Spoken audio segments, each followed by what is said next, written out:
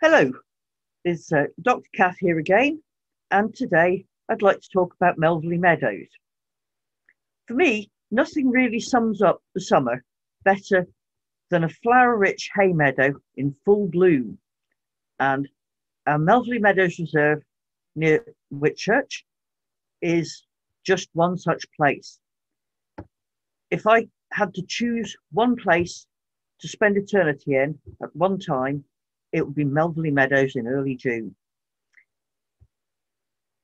As you can see, there's a whole wealth of wildflowers here. It's a fabulous place. And this is me committing a small act of random wildness for June at Melverley Meadows. The reserve was bought by the Wildlife Trust in 1995. And it's one of those farms that really was a bit stuck in a time warp. The farmer had done nothing to modernize. So he still had the hay meadows managed in the traditional way. It was where I had my first contact with Shropshire Wildlife Trust when I became warden there in 2004. And it was one of the best things I ever did. Really, it's just the most fabulous place. We've got 46.5 acres of it, and the majority of it is hay meadow. The bit on the far right there, the big field on the far right, is permanent pasture, but the rest is hay meadows. Now, a hay meadow is actually, if you like, a constructed landscape. It wouldn't exist without human intervention. So it has to be managed as a hay meadow to stay flower rich and full of the wildlife it has. But it's such a beautiful habitat and environment. Looking after it is really important. In the last 100 years or so, we've lost 98% of the traditional hay meadows in this country. And mostly by them being reseeded with ryegrasses and the use of silage rather than hay.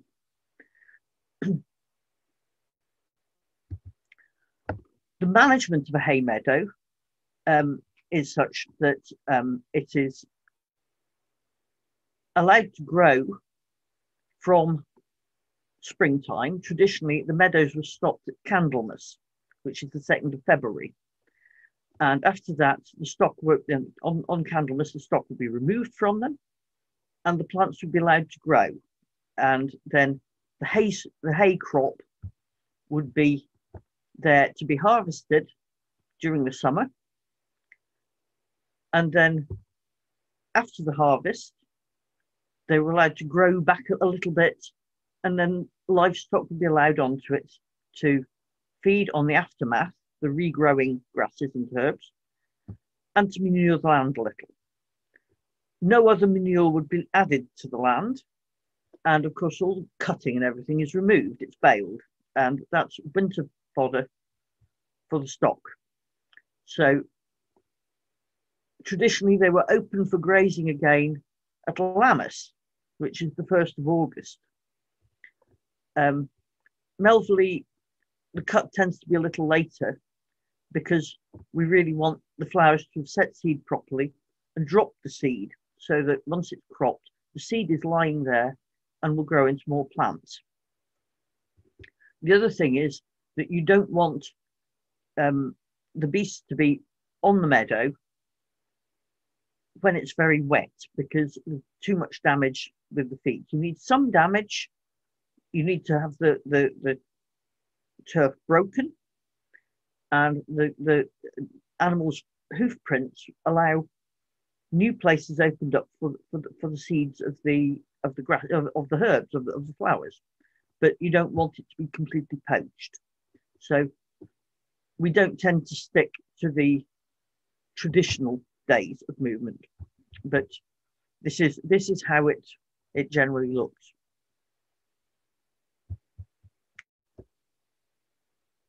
The grazing and the hay is leased to Ford Hall Farm, which is fabulous partnership for us because as an organic farm, they manage it in the way we would like it to be managed. And they raise their young beef stock there. And in the summer, they're on the permanent pasture. And then they graze the aftermath after that. I'm sure it makes them extremely tasty. The other thing we have there is farm ponds. Now, they're another thing. In the last 100 years, 90% of farm ponds have been lost, and they're an important habitat. So these are fenced, as you can see, so the stock don't tread down the banks, but they have drinkers set in so they can access the water.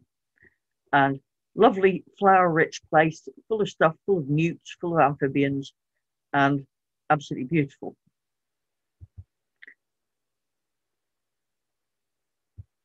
But as you can see, the true glory of them, if you like, is the herbage, the flowers. Absolutely glorious vision of the long grasses and the absolutely full of flowers. We have over 180 plant species at Melverley, and it's just through the summer just fantastic. There are 31 species of grass compared to the maybe 2 or 3 you'd have on a sown grass lay. And that's important. It's very important for the wildlife. It's also good for the cattle. The one on the left here is crested dog's tail, and the one on the right is sweet vernal grass. And that's the one that has that hay meadow smell. If you just pick a head of it, you can smell newly mown hay there. Absolutely lovely. And of course, they're flowering at slightly different times. And you see them at this stage when they're green. There's beauty in the seed heads. And then when they're a bit taller and they're drying off, the whole meadow can look like a sort of tawny wave, like a lion's coat or something. You can stand there and just watch it, like watching the sea. Absolutely fantastic. This is meadow foxtail on the left and timothy grass on the right. So I'm not going to show you all 31 species. It's not, it really isn't worth it, but they are lovely in their own right. We've also got 9 species of rush there and 7 species of sedge. So an awful lot of different plants. But the true glory of it is the flowers. These are heath-spotted and common-spotted orchids. And they're the absolute gem of this meadow because it's full of them. They're recognisable as individual species, but the wretched things do hybridize quite readily. So you get ones that you really, people say, is this a common spotted or a heath spotted? I say, well, it's a halfway in between thing. So you can see the really typical ones, but you get a lot there that are hybrids. So they look sort of neither one thing nor the other. And we've fairly recently started getting southern marsh orchid there, which has a completely different shape of flower and rather a thicker stem, and lovely to see those as well. And that's a fairly recent addition, and not nearly so many of them. Now, when I was first there in 2004, there were 2 little patches of orchids. There was this one, and this is the whole extent of it. And there was this one in 2 different fields. And that was it. There weren't, for orchids, that was it. Now, we have them everywhere. And this is the product of the fields being managed properly. Before then, we had problems with continuity of the farmers that were renting it, how they were cutting it, whether they were taking all the hay away and this sort of thing. But now we've got the management completely sorted, and it really shows benefits in the flora of the place. There isn't a field there now that doesn't have orchids in it, and some of you can't put your foot down for treading in an orchid. You try to, but they're just everywhere.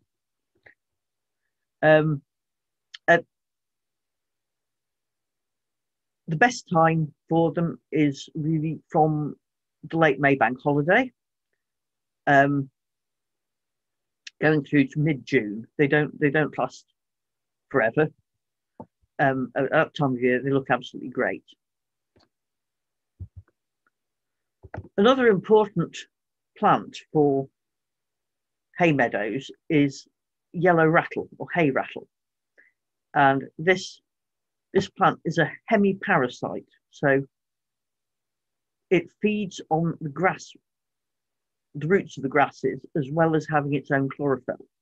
It's got the green leaves and everything, but it weakens the grass, and this allows the wildflowers to grow and flourish, because grass can be a bit thuggish. So you have something that takes away some of its vitality. It gives space for the flowers to grow. And it's hay rattle, yellow rattle, because it has these inflated seed pods with the ripe seeds in. And as you walk through the meadows and brush past them, you'll hear them rattling. And it grows thickly throughout the meadows. So this is doing a really good job keeping the grasses from being too forceful. This is eyebright, and this is another hemiparasite. It's the same family, and a much smaller, more discreet plant, but quite a lovely thing. Because a lot of these wildflowers had herbal uses. A hay meadow in sort of late medieval times really would have been like a pharmacopoeia. It would have produced plants that people were using as herbal cures and for different uses in looking after their health and looking after their homes. So eyebright, for example, it's still used in ointments for eye conditions. This is any sort of inflammation or weakness of the eye. You could infuse the plant or use the juice of the plant to improve the sight and condition of the eyes. Pig nuts. These are another very typical meadow flower. You don't get them in disturbed ground. You have to remember that these meadow flowers, it's not the same as the flowers you get in a corn crop, for example. Those are annual weeds of cultivation. So the poppies and this sort of thing, quite different from the meadow plants, which tend to be perennial. And pig nut it's a small umbellifer. It's a very dainty little thing, and it produces a tuber that's about the size of a largish marble, and it's on a very long, thin, thready root, and then this fat tuber on it. So it's coming up every year from the tuber. They're very tasty, pig nuts, because pigs particularly love rootling for them. But to harvest them is incredibly difficult. You have to follow this long, thin thread down through the soil until you find this little tuber. But obviously, we don't want people digging them up all over the meadows. But it used to be quite important as a food source. This one, not really as useful herbally. Culpepper described this as being under the dominion of Venus, it says. They provoke lust exceedingly and stir up those sports she is mistress of. So, basically, don't eat it.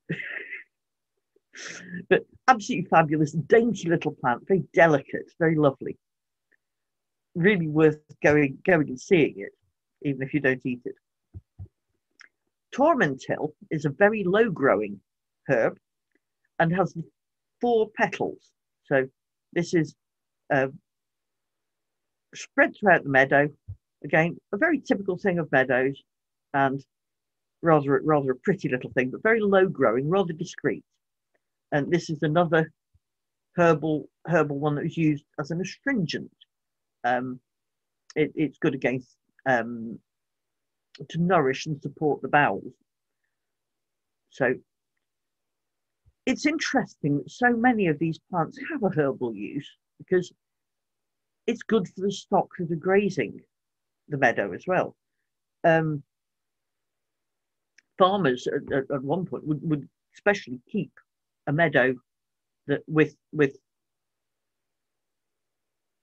a great variety of plants in it, a lot of flowers in it, so that if one of their beasts was unwell, they would be turned out into this meadow to self-medicate. They would choose what to eat themselves according to what was wrong with them. So in Welsh, it was the Caer's Butty, the hospital field, and any stock that were looking a bit iffy are turned out into it, and they will select the herbs to cure whatever is wrong with them. So these things would be important as part of the farm, not just for the hay, but also for the health of the beasts. This is betony, and betony was once used as a remedy for any ailments of the head.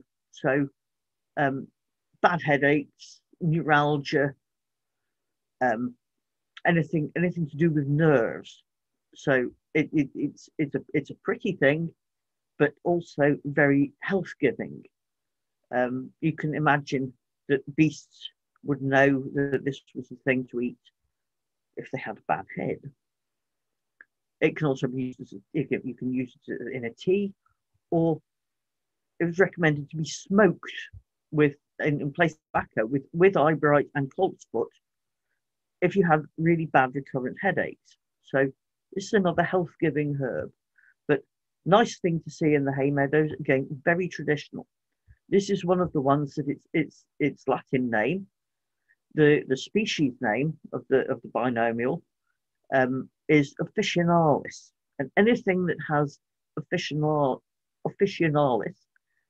as its species name was used as a herb. So this was a curing herb. Knapweeds, to be honest, I think the great thing about knapweeds is they're much loved by butterflies. This great selection of flowers we have in the meadow is fabulous for pollinators, and knapweeds are great places to spot things like the burnet moths, the small copper butterflies, these sort of things. You're sitting on top of it, taking the nectar, and the absolutely lovely, lovely plant. Sorrel is, people think it looks a bit like a dock. It's the same family, but it's much more useful.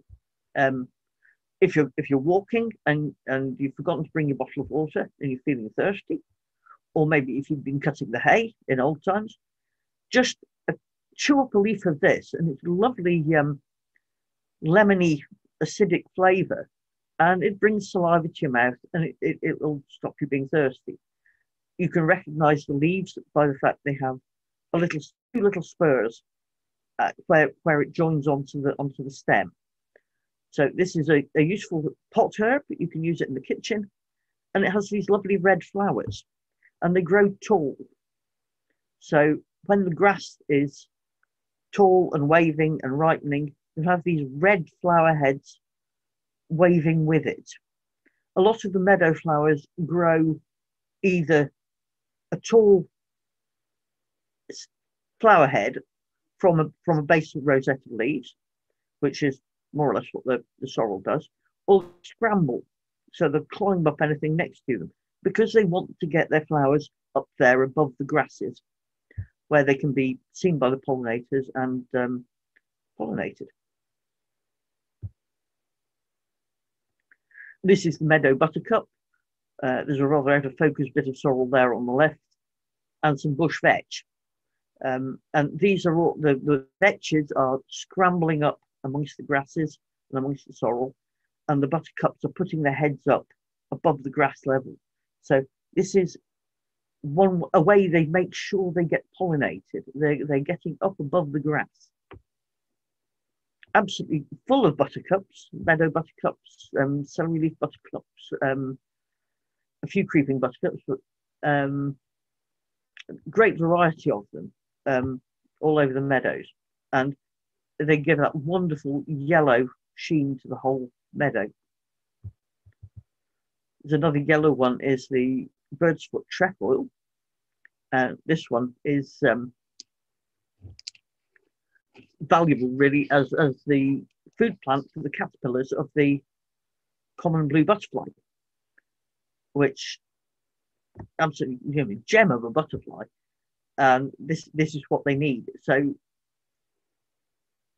all these plants in the meadow are a feast to the eyes, but also supporting all the invertebrates that live on the meadow too. So really important for pollinators, for all those different creatures that are having problems in the countryside these days. The seed pods of the bird's foot trefoil are what give it its name, and this is them on the bottom right, looking really very much like bird's foot. This is meadow vetchling, same sort of family, rather trefoil looking, but the leaves are quite different. And this is a scrambler. This is another one that climbs up amongst the other plants to get its flower heads up there. Lots of this in the meadow as well. Very, very typical of traditional hay meadows. And this is one of my favourites. It's a very discreet little plant that flowers a little earlier before the grasses are right up. This is changing forget-me-not. And I'm very fond of them. They start off with a yellow flower, which then becomes blue or sometimes pink as it matures. So it's got this lovely curled overhead. It's a very, very slender, very fine little plant. Very easy to miss, but it's an absolute delight. When I first started watering the meadows, this was one that I didn't really know. And when I found it and identified it, I was absolutely thrilled. Such a pretty little thing. This is spiny rest harrow. Now, this is a later flower. So these are, I mean, if you visit June to see the orchids, go back in July to have a look at the spiny rest harrow. This is the only place in Shropshire you can see it. There's not an awful lot of it. It's not widespread in the meadows. There's one place that it's there every year. And it's the most beautiful pink pea flower on these upright stems, which have quite sharp spines on them. Common rest harrow is a sort of prostrate sort of thing, but spiny rest harrow has the upright stems, and it's just absolutely gorgeous. And it's excuse me, it survives really because it's in a dip in the meadow that where the hay cutter can't get to. So that's why this one, being a late flowerer, has survived so well. The problem in hay meadows is if the flowers are a late species, the chances are that it'll be cut before it sets seed. So you won't get a spread of it. But this one's doing quite well. And well worth going and having a look at it. It's a glorious thing. Only about knee high. You know, it's not a great tall thing, but very, very pretty. And of course, these pea-shaped pea flowers, very much beloved of the bees. Awful lot of bees at Melverley, all sorts of loads of different species. So the variety of plants we have there is important for having the variety of pollinators. You wouldn't get if you get basically bees coming short-tongued, long-tongued types, and they use different flowers. So it's really important to have that variety for a good variety of insects. This is another late one. This is sneezewort, and rather lovely white flowers. And anything with the name, part of the name being wart, is again indicative of it being a healing herb. This one isn't mentioned in the herbals, so obviously it was thought to cure sneezes, but it's kind of fallen out of use. But pretty little thing, absolutely lovely, not all that common, and Hay Meadows is really the best place finding it. Devil's Bit Scabies, another late one, and this is definitely in the curing herbs thing. It was said that it's called Devil's Bit because it was such a useful curing herb that the devil bit off the root. So because he was so cross, it was helping humanity. And Culpepper, the herbalist, said that the herb of the root, all that the devil hath left of it, being boiled in wine and drank, is very powerful against the plague and all pestilential diseases, or fevers, poisons also, and the bitings of venomous beasts. So if you get bitten by a venomous beast, this is the one to go for. It's a lovely thing. It's very popular with pollinators. The beautiful little blue flowers, and best if you're looking for it at Melverley, look round the edges of the fields because, like I say, it's a late flower, so tends to thrive in places that maybe the hay cutter has missed. Dog roses. We have great mounds of dog roses there, and they're just absolutely beautiful, covered in bees, and the flowers from quite a positive dark pink to almost white, and then replaced in the autumn by the rose hips, the red rose hips, and absolutely lovely things. This is another one that was used as a herb. Obviously, the hips are very good, full of vitamin C.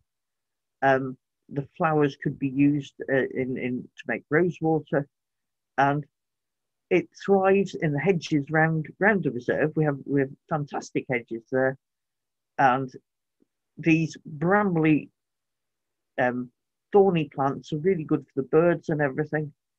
And it's just a joy to behold. It really is. Here's an unusual one. This is Moscatel, or the town hall clock flower. And this one grows in one little place in Melverley, and it's an ancient woodland indicator. So it's growing in the meadows, because it's actually a woodland plant, and it has these incredibly discreet little green flowers that have it's got them arranged 4 round the top of the stem and then 1 on top. It does look like a town hall clock, and well worth having a look for. So one of my favorites, again, because it's very self-effacing, very discreet, but really rather lovely. And obviously, where it's growing, it used to be woodland. So this is our disappearing plant of Melverley Meadows. This is Dyer's greenweed, and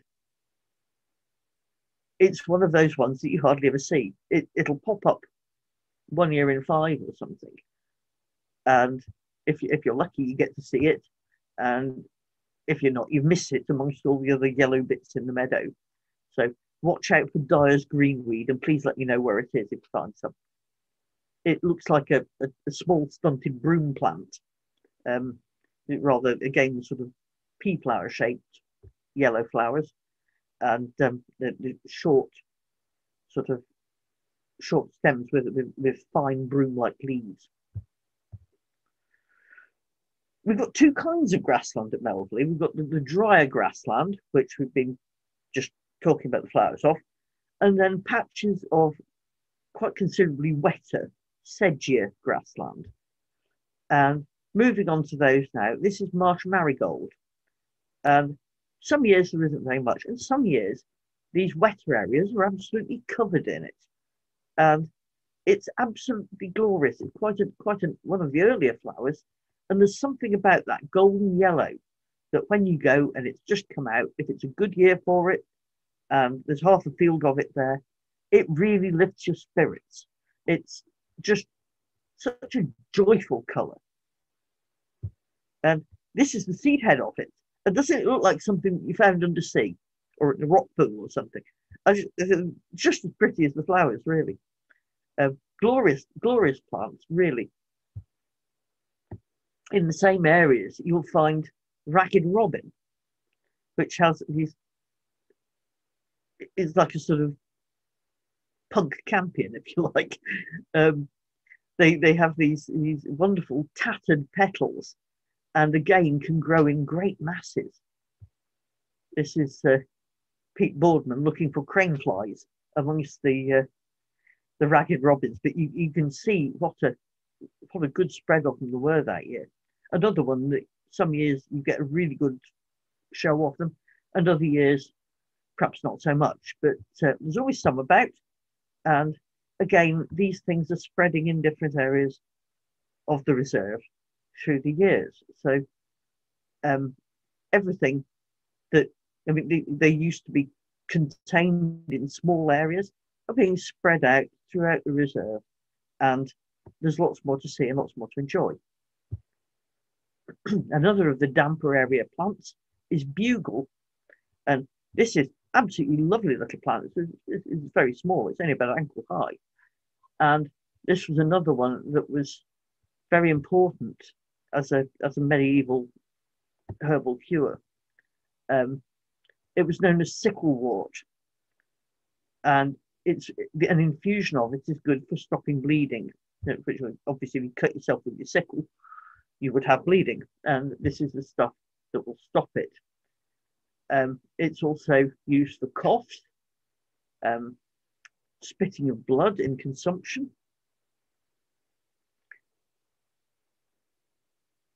It lowers and slows the pulse and stops coughing and irritation and balances your circulation and all sorts of, there's lots and lots of good uses.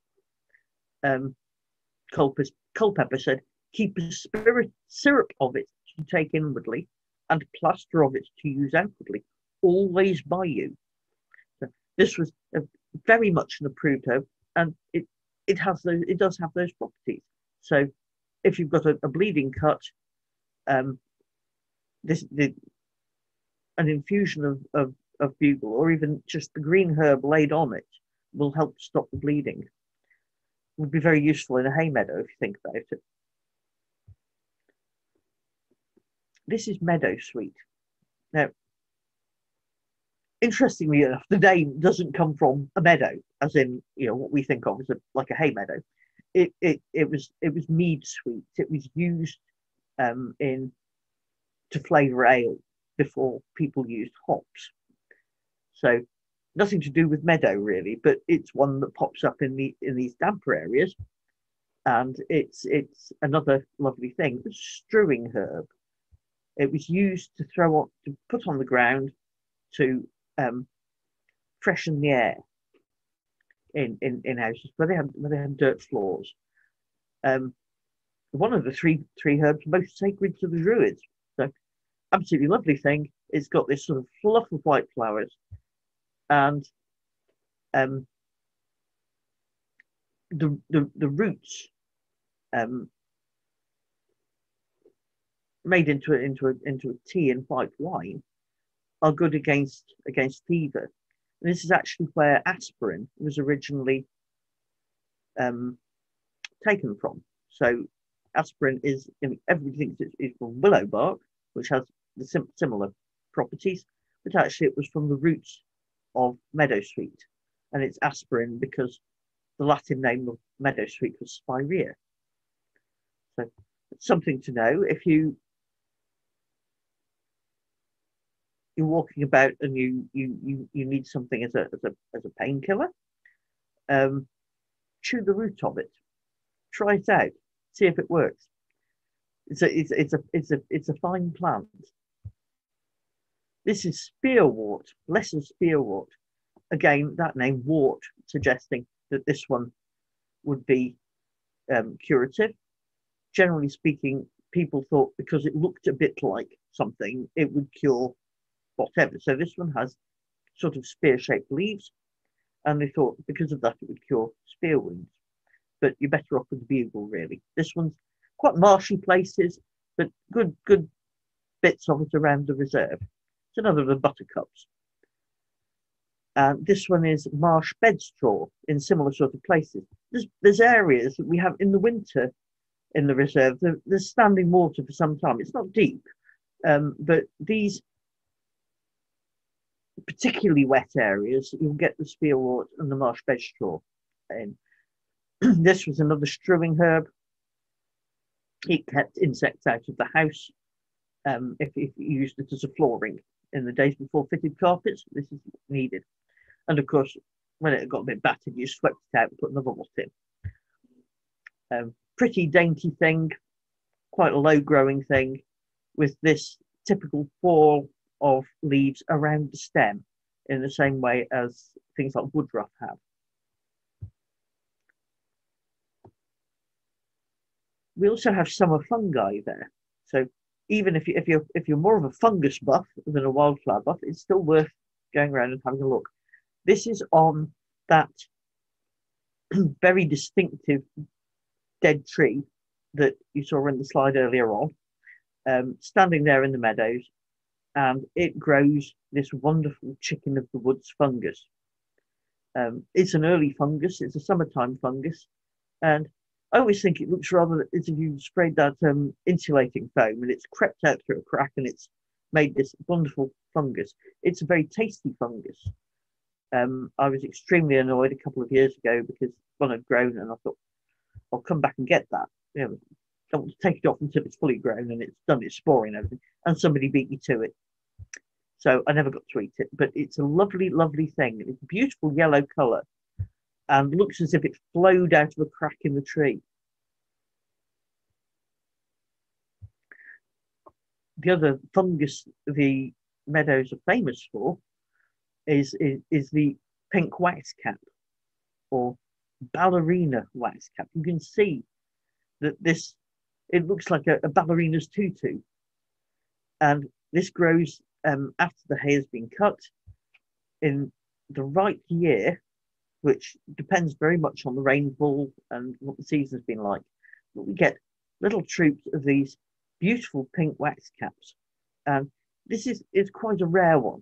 This was a biodiversity action plan species for Shropshire. Quite unusual, and there it is. They look absolutely great. Lots of other waxcaps there as well in the meadows.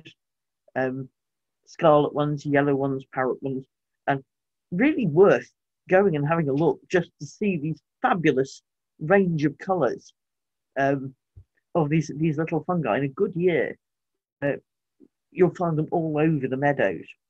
We'll get slightly later. These are once the aftermath has greened up and you're heading into autumn, you'll get these. Just look at a few of the invertebrates that are there flourishing on all those wonderful flowers. This is a meadow brown, and the meadow absolutely full of them. Every step you take, there are butterflies going berserk all around you. I did the butterfly, the sort of annual butterfly count there, several years running, and it's actually quite difficult to count them. So this one's a meadow brown, and this is my favourite. This is small copper, and I think that most beautiful, perfect little butterflies. And you quite often see them sitting on a knapweed or a thistle or one of these upstanding flowers, and they just glow. They're small butterfly. This one doesn't really do them credit because you can't get that glorious, bright jewel glow from them. They have these little tails on. They're actually one of the blue butterflies, believe it or not, but obviously not blue. They're quite quite common. The seed plant for their, the food plant for their caterpillar is sorrel. So they do very well because there's lots of sorrel and they're busy. Lots of nectar for them as well, and they're there having a wonderful time. But absolutely glowing in the sunlight. Perfect little things. This is the common blue. Remember, this is the one that the caterpillars feed on the bird's foot trefoil. Again, lots of them about, and the most perfect things. I mean, look at the colour of that. And sometimes you walk through and you've got the flowers growing and the butterflies, it looks as if half the flowers have taken flight. The butterflies coming up all round you. There's some skipper butterflies do well there. They're ones that use grasses to feed their caterpillars, lay their eggs on, and the skippers can be seen there as well. These are not quite as obvious, but rather lovely things. And in a good year, one of my butterfly survey years there was a painted lady year, and one of the fields was just covered in them. It was covered in orchids, and then above that, it was covered in painted ladies. And then just the sight of that was absolutely incredible. Glorious things, absolutely glorious. We don't get them in large numbers every year. We get some, but occasionally, every few years, there's a really, really good invasion of them. They're a migrant, and they come over the channel and they move right up through the country. So if it's a good year for seeing them, if it's a good year for painted ladies, it's just the spectacle when they are there. Absolutely fantastic. And this one amazed me. This is a purple hair streak, and they're one of those ones you very rarely see. They breed in the tops of oak trees, but their adult time is at the tops of oak trees, and they're mating up there, if you like. And they very occasionally come down to the ground. I was there doing a plant survey and walking under. We've got some splendid big standard oak trees around in the hedges and around the reserve. And at the bottom of one, I found this a purple hair streak butterfly, and I'd never seen one before. I was so excited. Fortunately, I had a bug box in my bag, and I managed to catch it and have a proper look at it, and it just absolutely wonderful. Terribly hard to see if they're up at the tops of the oak trees, sort of flying around, but I felt so privileged that this thing had actually landed on the ground in front of me. But really made my day. Such a pretty thing. The day-flying moths are good as well. This is a burnet moth, and there it is on top of a knapweed, like I was saying earlier. But lovely, lovely colours, and always worth going and having a look. There's something for everybody. You can go look at the flowers, the grasses, the butterflies, the moths, bees. Lots of bees there. This is the tawny mining bee, and there's a bank there that has lots and lots and lots of these little sandy volcanoes with the hole in the top that the mining bees live in, and they're absolutely wonderful. They're thriving there. They're buzzing amongst the flowers. It's like stepping back into the countryside as it was, 50, 60 years ago. There's so much life there. Dragonflies use it because they're hunting the other insects. So this is an emperor dragonfly, and this was taken at Melverley, and they're flickering across the surface of the grasses and the flowers. You can hear them go. You can hear the clackering of them, and using those farm ponds as places to breed. We have birds there too, obviously, and we have 3 species of owl use the meadows. This is a barn owl, tawny owl. We also have little owls there. Really, the ambition is always to see the barn owl, and I took a group from the Whitchurch branch there once, and you know, it's an evening walk, and they're all hoping to see the barn owl. I felt terrible that I'd let them down. They haven't seen the barn owl. And right at the end of it, when I was doing the bit about, I hope you've enjoyed your visit, sort of thing, one of them glided along the hedge behind us. So we got to see the barn owl in the end. They're absolutely lovely. They use the meadows because they're absolutely full of small mammals, plenty of things for them to hunt. They'll follow the hedgerows, picking out the voles and mice among the grasses. So great place for owls, full of the things they like to eat. So obviously it's a grand place for them to be. Grey partridges there. I'd never have known that, except I went there with my Labrador, and being a Labrador, he put up a pair of grey partridges out of the hay. If I'd been there on my own, I'd walk straight past them. They keep hunkered down, you don't see them, but they're there. They're a farmland bird that's really decreasing. These meadows are fabulous places for them. They're eating seeds themselves, but they need the insects for the chicks. So they're the farms as they are in the intensified way. The farms are joining Melverley with the seeded lays, with the single species grass lays, and the arable fields aren't so suitable for these farmland birds as farms used to be. So they really appreciate somewhere like Melverley to raise their young and to go along with their traditional way of life.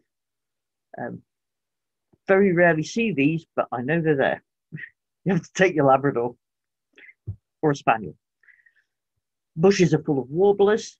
There's a lot of jays there that you hear chattering in the big oak trees. They like the acorns, obviously, and they're making a noise like parrots. But the singing birds, the small birds singing, these chattering jays, all that sort of thing. The soundscape at Melverley. I mean, if I had a recording of it, it's just wonderful. I mean, I can lie around in the grass and just listen, not look at anything. And of course, with all those seeds and everything, the flocks of goldfinches love it. So we get numbers of goldfinches eating the grasses, eating the weed seeds and the flower seeds. So very, very good for birds because there's so much life there.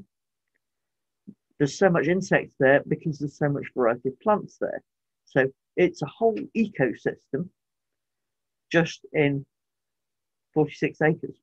So worth going, and I mean, whatever your wildlife interest is going to be something for you. There's badger sets there. Later on in the summer, come about July time, if you're walking, even in daylight, there's a good chance there'll be baby young badgers around. I've been nearly run over by them. They just sort of rushing through the grass past you. And hares. Again, don't see them that often. They prefer to stay lying down, hidden, rather than running away from you. But they're there, they're around. It's a wonderful place for them. They can lie hidden. But a glorious thing to see. Always worth it. And again, thriving in an unspoilt, carefully managed farm landscape.